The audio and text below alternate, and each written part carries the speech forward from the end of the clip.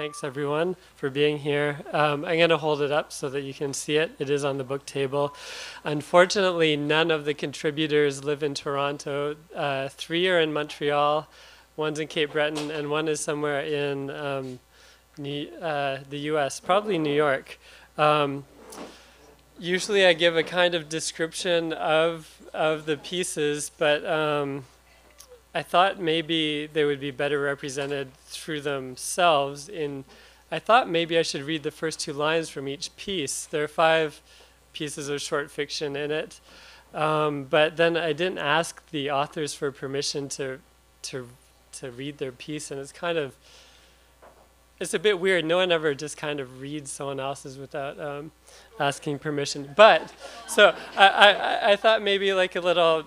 It'd be like a cheese platter if I read the first 2 lines of each story, but it might also be a little bit like one of those allergy tests where you prick the arm. I've never had one of those, so I can only imagine it's some kind of instrument and that's dipped, or I'm not sure what that is.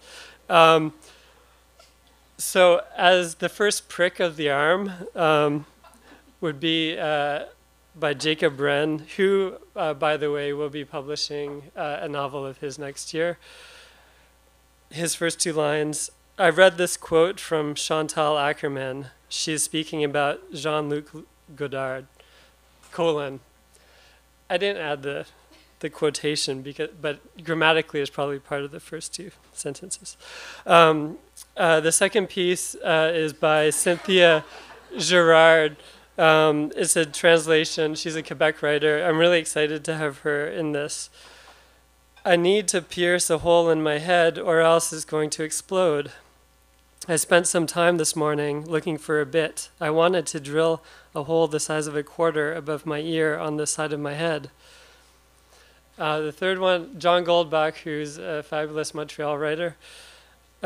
He's a friend of mine, although he might disagree with me reading this, which is the first 2 lines of his story.